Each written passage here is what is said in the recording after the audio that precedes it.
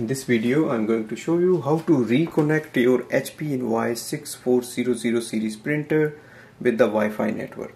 Now, first thing is to enter this printer into the setup mode. So go to the back side of the printer, select the wireless button. It is just below the power button, and press and hold it for 3 seconds.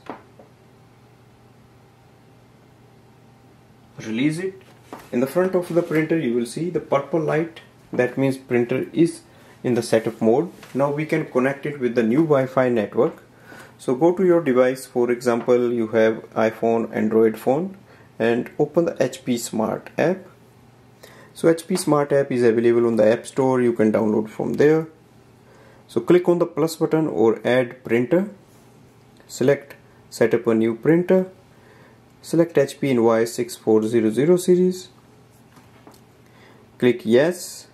It will access the password of the Wi-Fi automatically. Click next. Once you hear this sound, that means printer is connected to the Wi-Fi. The light changed to blue. Setup is complete. Click done.